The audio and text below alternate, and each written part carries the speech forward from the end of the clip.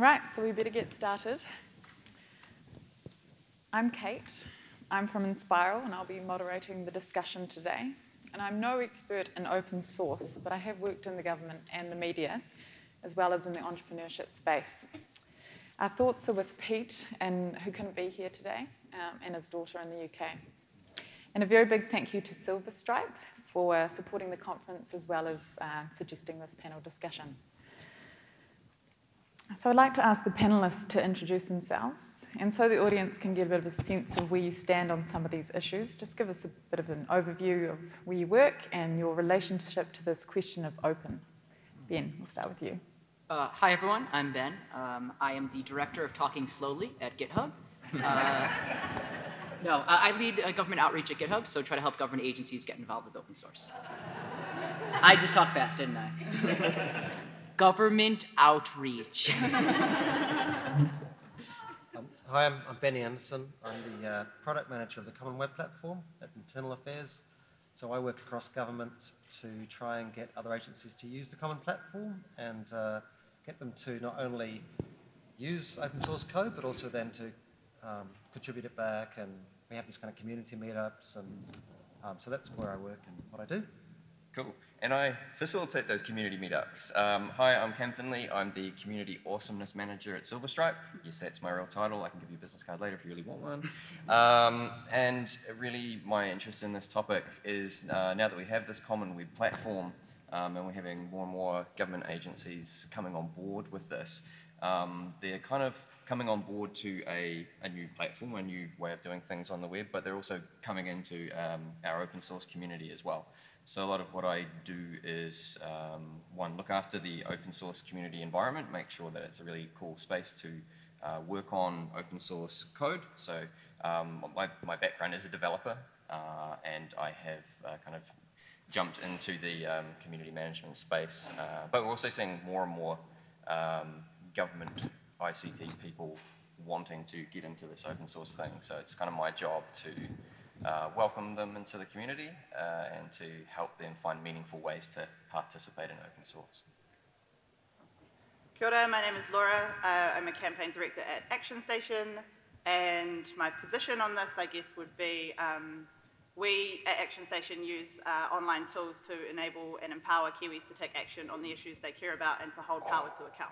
So, yeah. Great, thank you. So the topic today is open data, open government. We should open source everything. Yay. Woo. But as we've discovered here at the OSOS conference, open government and open data is a very broad topic area. Open government can be about the code that systems and infrastructure is built on. It's about efficiency, solving a problem once and solving it everywhere, in an area where lack of competition means this is possible. It's about the public being able to contribute to the decisions that affect them, and it's also about opening up the mountains of data that the government has. Open government is about spurring innovation, public-private marketplaces of scientific and technological ideas, to take Ben's words, and potentially about a more inclusive way of running society. Phew. But there is a difference between open everything and open government. So, panel, what does open government look and feel like to you? And how is this different than open everything? So I think for me, what fundamentally defines open source, open government, is the idea of community. If you look at what GitHub is at its core, it's a social network for software developers. It's Facebook for code. And there's something immensely powerful about the fact that if I post something to GitHub, or if a government agency posts something to GitHub, you become part of a community. You're part of the open source community, and anyone in the world, be they some here in New Zealand or back in the United States, anyone can propose a change, can try to improve that, and it sets up this relationship that we're all on the same team, that we're all in it together, and that we're trying to accomplish something together that we can't accomplish on our own. So it's the idea of community. Right, anyone else? I had to follow Ben, do I? Okay, great. So open government, I guess it's more than just being able to access information and data. It's being able to do things in the public, like we talked about at this conference. So policy decisions and consultations and participating and how government works. And I think open government right now, we're fairly open, we're pretty good, but it's a little bit like going to the archives where you go along and you say, I'd like some access to something, and then they go into the back room and they find you something and they bring it out.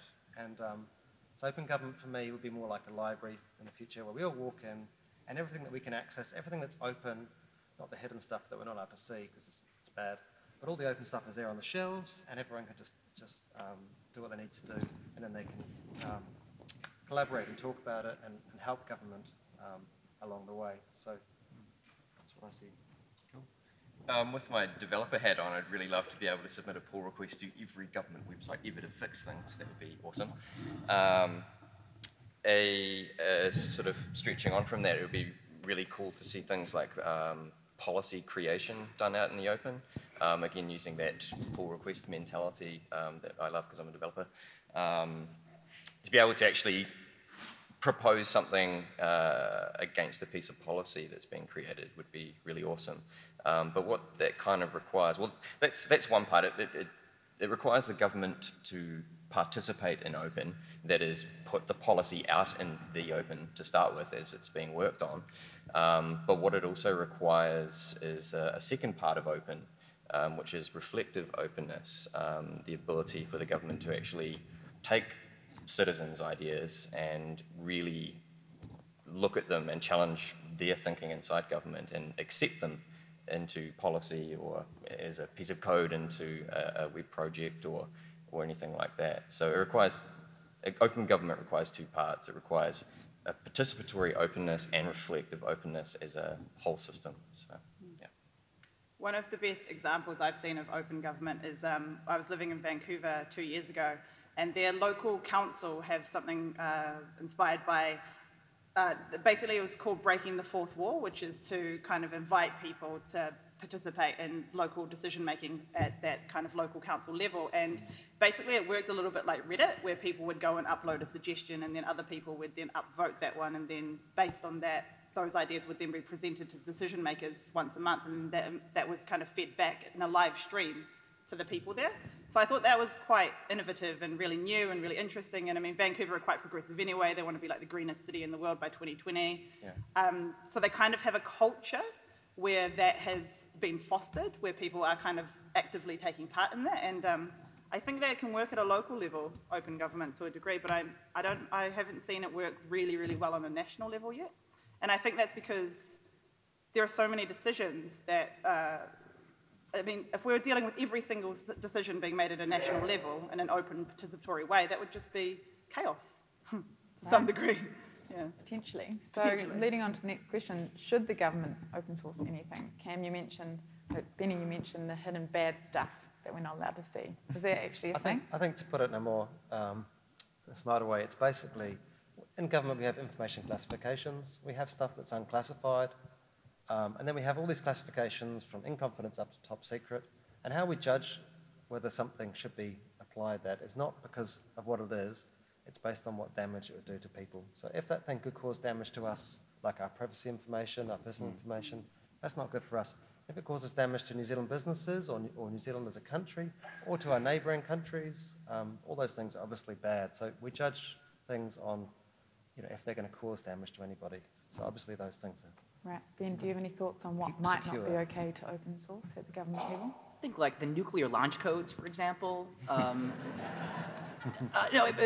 Seriousness, in government, when government first gets involved with open source, there's a lot of things that are just so custom built and so purpose built that open sourcing them wouldn't really do anything. And so I'd rather, if it's the configuration for how the printer works in a government agency, you can open source that, but no one's going to do anything with that. It's not really helpful. And so the government to focus on its efforts on the kind of solve the problem once, solve it everywhere, shared solutions that can benefit other government agencies and benefit citizens as well. So you're saying it's things that add value are those things that should be open source? Yeah, I mean, open source isn't just about publishing source code. When you develop open source software, there's certain kind of mechanics that have to go into play. You make it more modular, you make it more abstract and applicable to other situations. And unless you go through that exercise, there's not a lot of value in open sourcing it. Yeah. Great. Just to note, these questions have been compiled from the Lumio feed that's online, and if you want to keep feeding into that, that's helpful. So yesterday there was some great discussion about the stages of open government. So we go from closed government, open on request, open by default, to open government. What are the biggest barriers to the New Zealand government taking an open by default approach to code?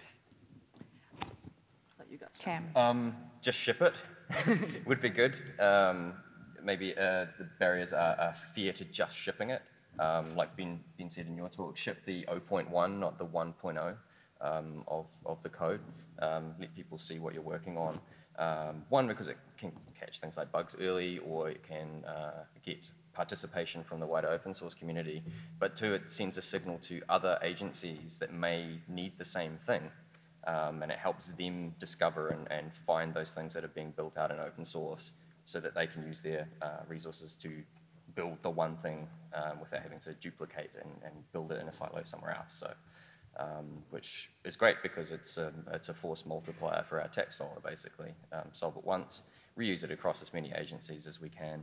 And it also has benefits out in wider society as well. So, you know, if government agencies are building really cool things on open source software, and that's out for anyone to go and grab and use and poke and prod and play with.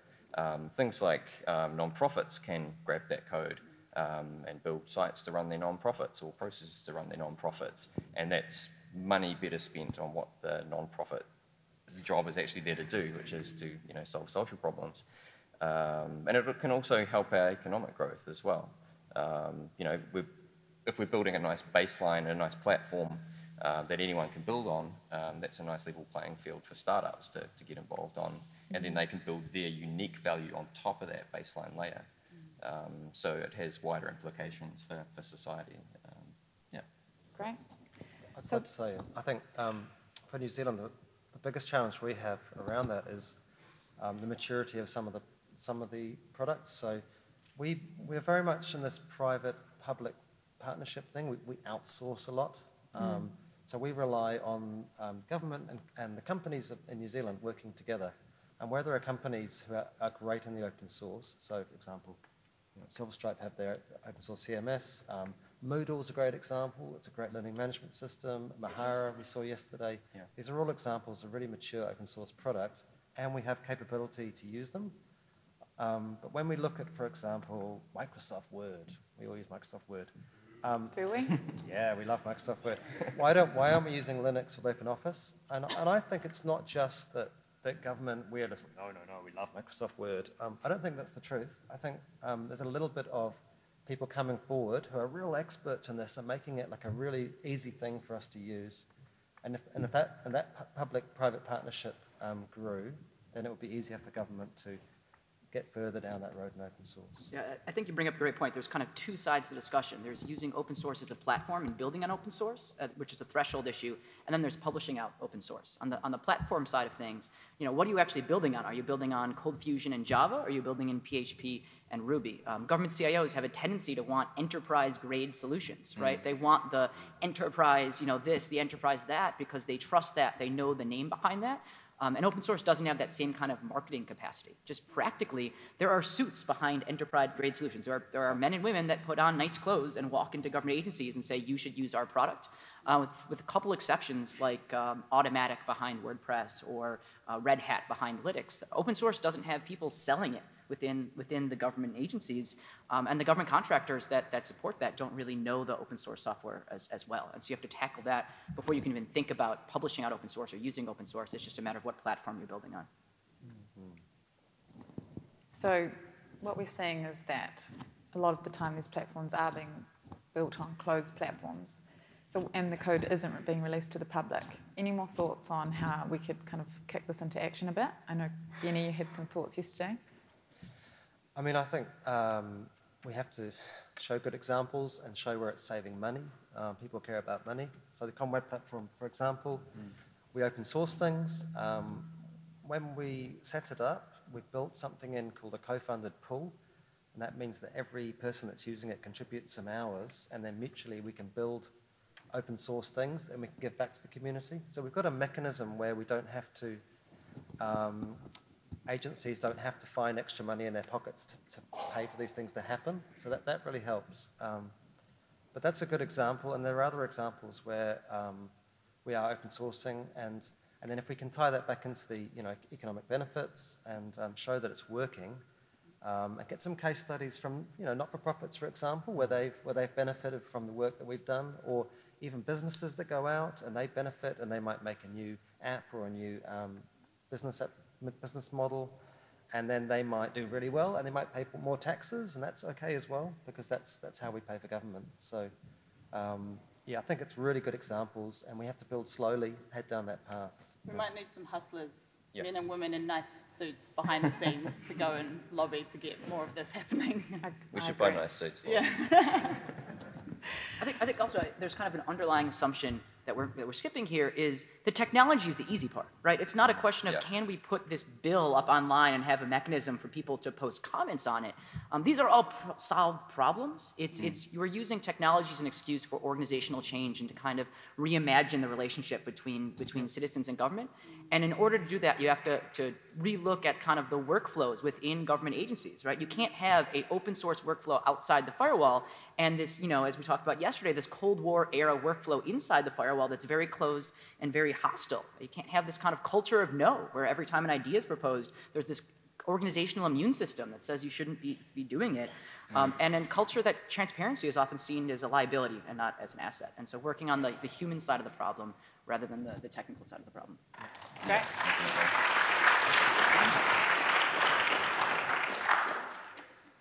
So New Zealand has a policy on open sourcing information and data, but no policy on open sourcing software and IT. The UK and Australia have a policy on software and IT, which is open by default, and the United States is trying to get to an open source software policy by year's end. And this is all great, but how substantial and how deep does this really go? Are we just getting the open scraps from the table while things like the TPPA are going on? Is this just open wash?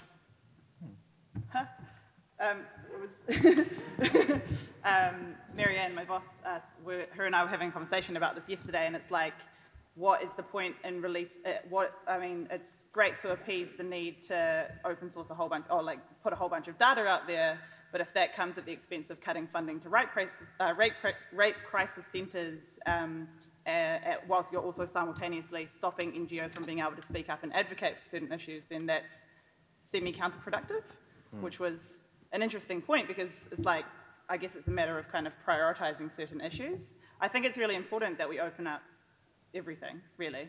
But at the same time as that, it's like, who's deciding what we open up and where, and is that part like participatory? Do we get to have a say in that sort of side of things as well?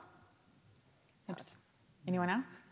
Oh, just on the policy side of things. So I work quite closely with Bene with the Common Web Platform side of things, and one of the things that Keith Booth talked about yesterday was the NZ Goal Framework, which is pretty much set up to help government decide what kinds of Creative Commons licenses to release open data out with, and web content and everything else. But it doesn't include very much about open source software. In fact, it is one paragraph which basically says, yeah, just use open source licenses, which I find interesting, that we don't have a really strong policy on that. And if we don't have a strong policy on that, is that potentially something that is limiting government's ability to engage and do open source software very well? Does it become this chicken egg kind of thing where there's no policy, so they don't do it, so there's no demand, so there's no policy on it? Which is, again, one of the things Keith Booth said was that we haven't written the policy because we haven't seen the demand. But I'm seeing more and more demand for it, on the ground when I'm working with government people getting into open source software. So then I'd challenge everyone to get out there and help drive demand for government open source. If you work in an open source community and there are government ICT workers coming in and trying to work it out, it's our responsibility to role model and to help these people learn about this stuff and get into government with it. So yeah. I think a lot of times our kind of efforts as open source are seen as a bunch of hippies with tie-dye laptops that are passing around code like you might pass around an illicit substance, and these kind of conversations maybe they are a little bit of open washing, but they lay the groundwork and they lay the framework that if we shoot for 10, maybe we'll get to 5, because right now we're at kind of close to 0. If you watch House of Cards or West Wing, you kind of stereotypically the way government works is Coca-Cola or McDonald's shows up with a briefcase full of money and says, this bill says blue, and I think it should say green. I'm just going to leave this money right here. You do with it what you want, right?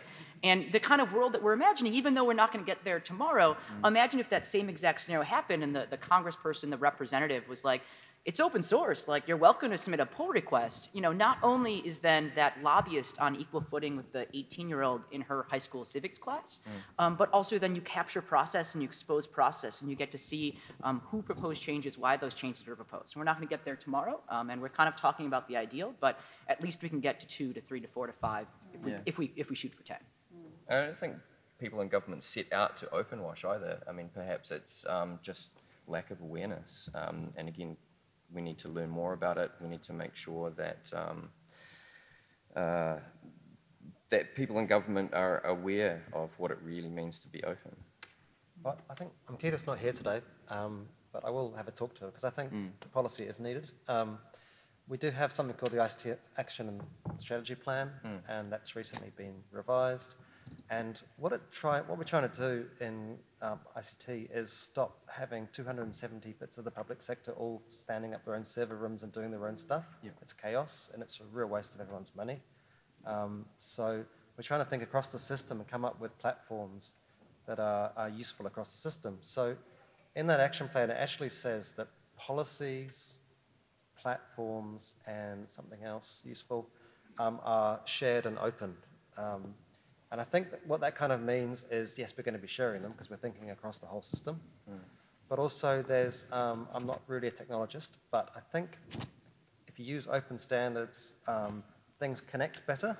If everyone's using proprietary standards and using different ones, the thing doesn't stick together very well, does it? So I think there is only one way to have service, system-wide things that will keep working. And when someone, the classic one is some proprietary system that we all installed, and then the Microsoft or whatever, they stop supporting it, and then we can't get off it, and government sticks on something like IE6 for 10 years. And those kind of scenarios have played out before, and so I think the open standards is actually a pragmatic and a necessary thing that we have to do to deal with. So I'm going to go and I'm seeing Keith on Monday morning. Write us some policy. In the US, we're still on Democracy 1.0. We just haven't gotten the patch to upgrade it yet. And so we're working on it. There's a vendor lock. There's a pending pull request. Good.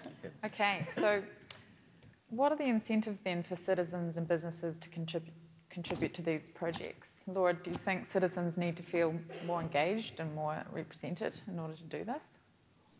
Yep, definitely. I mean, the voter turnout is just kind of like one example of the decline in people wanting to engage in such issues, and that's a problem that we're seeing all around the world, which is bad. And I think, for me, a lot of that comes down to engaging storytelling, because there are people who are doing this really excellent work behind the scenes, but unless that story is told really, really well and in a compelling way, which kind of evokes an emotion in which you take action, and that's not really going to work. And that's what Ben was saying about the kind of working on the human element of things, is that if we don't figure that part out, and I think quite a lot of the time, because I work largely on the human element, I guess, and it's a conversation I have in my circle of friends, especially activists, where we don't often look after the people who are kind of nurturing and making sure that the storytellers and the communicators are an essential part of the ecosystem and creating that kind of change that we're wanting to see. So yeah, I don't really have a solution to that, except that we need to keep trying all the time to be telling those stories all the time, and going away from these conferences and telling 5 people about these sorts of things who don't come in these circles, people who don't look like us, like what Jessica was saying yesterday. Yeah. Benefits for me, I'm really interested in communities as social learning systems. That's kind of my lens that I look at communities with. So benefits for me to getting people in government, let's be honest, it's not government, it's people in government, the government is not this amorphous thing that goes around and learns things. It's people. Governments are people too. Governments are people too, and so are people in government. But to me, it's about knowledge and learning. So if a community is a social learning system, then getting more people in government into these social learning systems improves the knowledge and learning about all these things, which we desperately need. So, yeah. Great. So moving, do you want to go? No, please, go ahead. Moving a bit more into the topic around data now, and according to some that I've heard here at OSOS, the government is playing a game of appeasement by releasing data sets. Can you give some thoughts around whether this data is actually usable and relevant to wider society, and if not, how can we make it so? I have worked on data.gov as a product manager for a while, so I think the reason why we share that data is two reasons. One is transparency. We have to put up every year the chief executive expenses, which is such a bore. It's a spreadsheet showing how many taxis they took, and it's not really useful data, but it is really good that we have that transparency. So that's one of the things that it does achieve. And then with the open data, the other challenge is we know it has some benefits. People are using it, but like Keitha said yesterday, they don't really tell us how they use it. And so it's this intangible thing, like we can't put a figure to it. So it's a little bit of, speaking from a government perspective, we do need that feedback. And then we need you to say, actually, apart from the, we would really like this data. This is the data we're after. And then it helps us prioritize. So the UK, I went to visit them, and they did something pretty smart. They published all of their data sets, including the ones that weren't available. They just listed them all up and imported them into their website. And then the public came along and they said, oh, look, you've actually got data about that. That would be really useful for my project, for my research. And I think that's something that we would like to get to, is at least have, a catalogue of what all the data is so that the public can say what they want. And that'll be more useful, I hope. Great. So, I'm going to kick myself for saying this, but I think there's no such thing as a bad data set. From a citizen perspective, as governments are increasingly using algorithms and data to control regulatory affairs, it provides citizens with an opportunity to check their work. And from a business perspective and kind of a civic entrepreneur perspective, open data creates entire industries. The example everyone turns to is GPS. When GPS data was originally released, no one could have imagined Uber, no one could have imagined Google Maps, no one could have imagined the entire industry that was spurred from one government data set. And so you kind of like just throw it all out there and see what entrepreneurs can come up with and use it for. I think data is the first step as well too. There's that whole hierarchy of knowledge, which you start with data, which is your raw stuff that's not super useful. You can't kind of just look over it and find a pattern in it, and then we add some value to that and turn it into information, which is what a lot of people may do with government data sets. But where we need to get to with it is knowledge.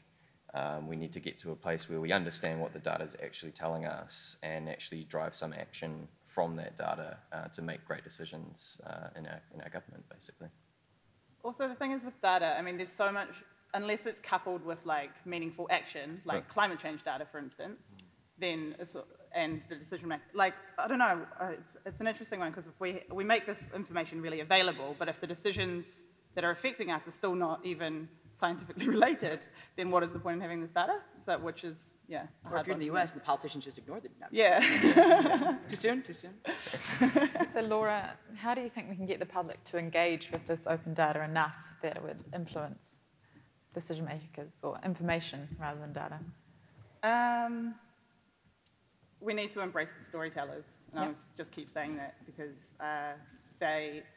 we have, there's like I think it's only just in the last like 5 or 10 years that they've had the science communicators, masters in Otago, and we sort of need policy communicators, and we need data communicators to be able to kind of engage people in these sorts of things. And it's like Ben was saying, it's not going to happen overnight, but it just needs to keep happening, I think. Yeah. And partnerships with these storytellers, with developers to take the data, turn it into something worth telling a story about will be really cool. So the more cool tools we can build, open source tools that we can build that use the data. Data by itself isn't doing very much. It needs a partnership of open data and open source software to complete the whole system, really, to get the best value out of it. Great. So Ben, what are some of the myths around open government that should be debunked? Myths around open government that should be debunked. I touched earlier about the fact that it's a technology challenge. I think the biggest myth is that it's hard. I think for government agencies, your first commit is the hardest, and then after that, every commit gets a little bit easier. And so whether it, so if you, two things. One, if you can involve non-technical people, right? So you get the geek that cares about open source to help their legal team, their security team, their procurement team, their public affairs team to do something stupid. To create we talked yesterday about a list of your favorite chocolate chip cookie recipes or whatever it might be, just to kind of go through those motions and show that it's not scary, it's not hard. And then the second side of that is that it's culture. It's bringing the internet culture into the government. When I was a government employee, one of my favorite things to do is we get these formal policy memos, dear sir, as of this date, your TPS reports on all your report, whatever it might be. Animated GIFs, like our simple, very simple way. If you reply to an animated GIF, the tone of the conversation changes, and you show that you can be professional without being formal. And that there are different ways of doing things, and you inject a little bit of internet culture and bring a little bit of the internet into government rather than trying to bring the government to the internet. Culture is the hardest thing to change as well, because it's something that we take for granted every day. It's just how we do things, and it's maybe helping the government or people in the government to challenge how they do things, to actually look at the assumptions they're making. Maybe the way they do things was based on someone's assumption 30 years ago and it's still stuck, and there's actually no policy that actually is forcing them to do a thing a certain way. Someone just assumed it and it just got carried away and is still going. So yeah, challenging the assumptions in that culture is super important. Yeah, I think you hit a great point, that there's this tendency in government to think that habit is law. Yep. And because you've been doing something a certain way for a long period of time, that's the way it has to be done. Yep. And change agents in government, a lot of times, it's just a matter of saying, can you point to the rule, to the regulation, to the policy, Yeah. And how can we comply with that? And You can't? Yeah, a lot of times these regulations are like, well, no, and there's no opportunity to comply with that. It's just like a blanket stamp that can only say no. Yeah. And so getting to the ground truth and kind of doing the 5 whys can get through that. Highly recommend that exercise, 5 whys. I played a little with that on the Lumio channel when we were getting the questions for this, because it was a nice way to drill down into what people are asking and trying to turn that into a question for the panel. So for those of us that are not exposed to that, the idea, if your security officer says you can't use Twitter, you say, okay, why? And they say because it's against agency policy, that's 1. And you say why, and then you go down the path through 5 whys until you finally get to yes. Yeah, and it gets you it gets you to the core of things, basically. That's great. Yeah. Great. So what tools and guidance are available to help agencies begin their open journey now, and what could be created beyond this? So Bene, do you want to start? Or? Do you want to start this? You're about to launch into it. Tools. We'll use GitHub, of course. That's really awesome. Again, I said a community is a social learning system. I guess that's could be classed as a tool. A tool to help share knowledge across boundaries as well. Because if we have I'm really interested in this concept of community as a practice, which is this notion that a community of practice is a group of people that get together around a topic of knowledge regularly, and they learn to do it better, basically. So to me, that sounds like an open source software community, but I'm biased there. So it becomes a social learning system for anyone who enters into that domain of knowledge space. So that is anyone from any company that wants to, for example, Silverstripe open source. I've got people coming in from various companies and using it as a learning space, and got people from different government agencies coming in. But what it does is it helps to share knowledge across the boundaries of those organizations. So it does become a tool to actually help share the knowledge about how to do this stuff, and it helps those people that participate in the community to become a practitioner of whatever topic of knowledge is going on inside that community. And being a practitioner is really cool, because what it also does is it helps, well, I'll frame it this way, like you probably had a time where that IT guy who knew everything about that thing left your organization and all of their knowledge walked out the door. Happens so often.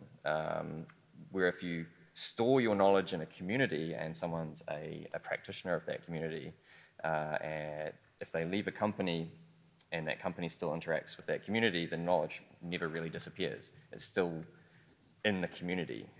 So basically communities are a social database, which I find quite interesting. You know, because we've got tacit knowledge and we've got explicit knowledge, and we can write all the documentation in the world that you like, but you'll never capture the nuance of humans in that documentation. So it requires communities to help actually share that extra piece of knowledge, which is usually the most juicy, and to have government to come into those spaces and learn that stuff is really cool. So that's a really good tool for doing that. What that requires, though, is people in government coming into that community and for that community to welcome people in. I think there was a talk yesterday that said open source communities are scary places. You know, heaps of trolls floating around in there. So, like, part of my work at Silver Stripe is to find those ways to bring people across the boundaries of our community through training and through, you know, doing things like this panel and just being an all-round nice person who welcomes people into our community. So, yeah. You are a very nice person. Thank you, Laura. I think overall for government, it's not that easy. The information tools are not that great. Like if I were to give some examples of your classic open source argument, you know, like Encyclopedia Britannica always goes out of date, they print all the books. Wikipedia is always up to date. You know, these classic examples, everyone goes, that makes perfect sense. But there isn't really a place where you go where government staff, you know, learn about these things. And it is, so actually I'm working with Cam at the moment, and we've put together 2 papers, and I say we, mostly Cam, but I'm going to get them sort of web edited into plain English and put them on the draft of that paper is actually completely Creative Commons on GitHub. If anyone wants to grab it, it's at my GitHub, github.com/Cam Findlay, and go find it and do whatever the heck you want with it because it's open. We saw 2 problems really. It's the why do it, and that's most people understand that, and then there's actually the how to, like how do you what's the difference between copyright and licensing? I mean, most of you probably get it, but it's not that clear. You know, how do you apply an open source license? Which one do you choose? It's just some. Well, there's no policy for it because NZ Gold doesn't have one. No, so we've sort of written some guidance which will help our community, but yeah, it's not that easy at this stage. And you know, if I know Ben's written a lot about this topic, but how do we get that information more readily distributed? Really is the. I think to bring things full circle, community is the biggest tool. Yep. And to make things practical for a moment, if you are a government employee, you can go to github.com/government, and it'll automatically authenticate you with your government email address. And we have a semi-private peer group available only to government employees that kind of just socialize best practices and collaborate on these kind of questions that we up here can kind of paraphrase and tell stories, but it's a lot easier to hear it directly from others that have been there and others that have already done that. So just go to github.com/government and you can automatically sign up and ask these kind of questions and get those kind of tools and resources you need from others that have been there or are in the same footing and shoes as you and are going through it now. Exactly, yeah. And can I go back to the engaging communities thing quickly? Because the question about tools reminded me of, like, in the last election, is Meg here? Ask Away? Yeah. So Ask Away, does everyone know what Ask Away is? No, okay. So Ask Away is this really awesome tool where you can basically go on and ask a candidate or an MP a question, and then they respond to you, and it's in the public domain so everyone can see them. And people upvote the questions that they really like, and then the thinking behind that is, like, obviously lots of people want to know the answer to this question, so can you please answer it? And it was amazing. But the problem, and part of it, was that only certain MPs were answering those questions. So here was this incredible tool that someone had seen a problem with and built for people to engage in, and it got, you know, tens of thousands of users, which is incredible. But unless that decision maker was held accountable to actually respond, then that was really difficult, and that makes it harder for people for the communicators like me to engage people in this, because if only some of the people are listening, then that's not quite responsive enough. I think FYI.org.nz is an amazing tool. We use that to mobilize people. Yeah, thanks to FYI. I love it. We use that and ask people to make OIA requests on the TPPA. And, like, obviously they all got declined, but that was in the public domain. And that's really cool because it's transparent, it's in the public domain, and it's an engaging, easy-to-use tool that anyone can just kind of go and use.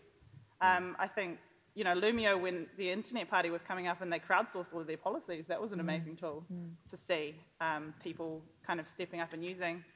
But again, unless we can, like, get the decision makers to respond to them, it's like this loop that's really, really hard. absolutely. I would really like to see us tackle the local government elections because I'm sure all of you have tried to vote at local government and you get this thing through with these faces. I don't know who these people are, what they really stand for. I think, and it's a nice low-risk thing that we could approach. We should definitely be able to fix this for the next local government election. It's just, who are these people? We never know. Go talk to Bene after if you want to start doing that. So how can open sourcing promote more productive behaviours of tolerance and respect? And the example given on this, on Lumio, was the sometimes infantile behaviour of politicians in Parliament. So how can this ethos contribute to more productive behaviours of tolerance and respect? Reality TV. No, but really, like, I'm saying this because what we see on Parliament TV, if you watch it, like, it's just this mudslinging competition. But I've, like, been behind the scenes with some of those MPs, and I've seen Nats and Labour MPs, like, have beers with one another. And if people saw more of that kind of stuff behind the scenes, it'd be more humanising, you know? Instead of just this kind of, like, oh, all they do is yell at each other, and that's not very interesting. But, like, you still want that in the reality TV show, because that's why the Kardashians are so popular, right? Because it's got a bit of the yelling, but then it's got the, you know, yeah, let's go have a party on a boat. At the same, you know? You need both. And you don't want the Kardashians writing our economic policy either. So. Great, so we're about at time. And on that bombshell. Too soon? The things we came up with at OSOS. Reality TV. So we're at 12:30, it's lunchtime. There's still a few questions that we haven't quite got to. So please continue the Lumio feed and keep talking about these things, and obviously go and talk to our great panellists in the lunch break. But just a huge thank you to all of you for being on the panel and for sharing your thoughts. Round of applause. Thank you.